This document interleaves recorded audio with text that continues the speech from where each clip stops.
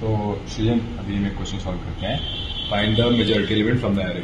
Okay, what it means कि there will be one element in this array which will be greater than n by 2.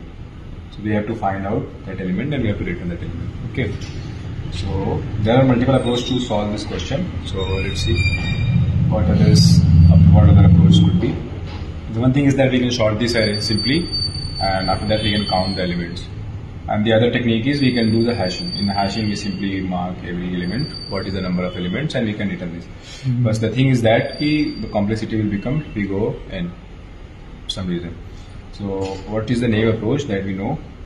Sorry, the best approach is that we can do Moore's algorithm. There is a step. So in Moore's algorithm, what we do, we select candidate or element first, which we can mark here as -1 and count as 0.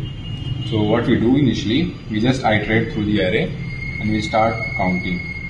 So initially what we used to do, initially we see if count is 0, so we make the candidate that number. For example, if initially count is 0, so we make candidate as 1 and count as 1. Okay, so if there will be 1 again else if. So there we will see if candidate is equal to the next element. So we will just increase the count simply, and there will be the third loop which will show that if this element is not matching the candidate, so it means we need to reduce this count. So we'll reduce count. For example, here is 2, so candidate will be still 1, but count will become 0.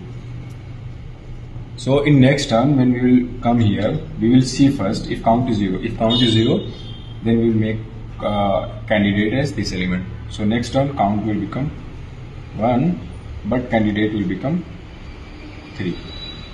So in next term again 3 matching, so count will become 2. Again there is 2, so this count will become 1 and still candidate is 3.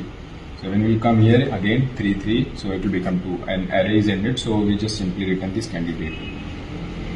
And in any other case we will make another loop, another else condition as well. If count is greater than n by 2 at any stage, we will just simply return this candidate.